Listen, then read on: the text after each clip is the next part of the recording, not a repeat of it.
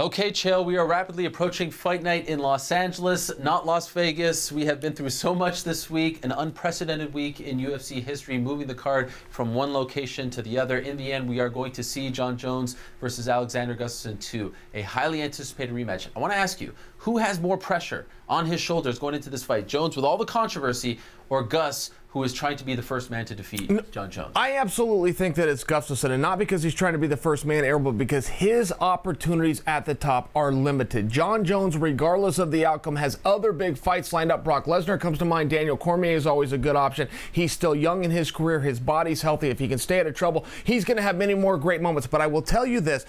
Jon Jones, look, if this was golf and this is Tiger Woods, we'd say tear up your tickets right now. Tiger isn't focused, he can't play. This is what Jon Jones is used to. Jon Jones is used to controversy. He's used to being in the spotlight for all the wrong reasons. Point being in the relevance, and in this case, it's all going to work out for him. Everything is normal in Jon Jones's life. Who wins?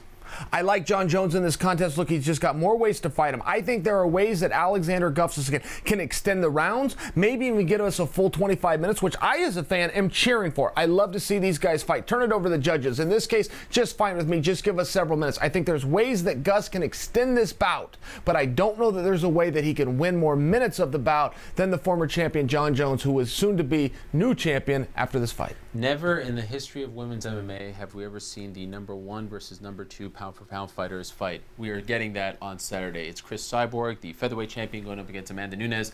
The bantamweight champion, Nunes, of course, going up. Who has the edge in this fight? Yeah, so I think this really comes down to size. I really respect both of these girls and their talents. I think the only real element that Cyborg has over Amanda is endurance. I think she can push a little harder in minutes 22, 25 than Amanda can.